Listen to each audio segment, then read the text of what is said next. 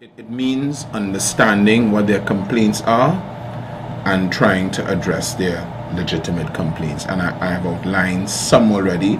I've said to you, Paul, I hear myself saying it again, that some relates to resources and availability of resources. And in that regard, I can't make any promises because I do not know what is the state of resources that are available. But certainly there are certain things that you know based on your experience. So you do not know that I've been involved in home. Do you know why I'm so passionate about homework centers, Paul? Because when you give these young people an opportunity to use their spare time in a meaningful way, it comes back, and it comes back with rewards. Part of it also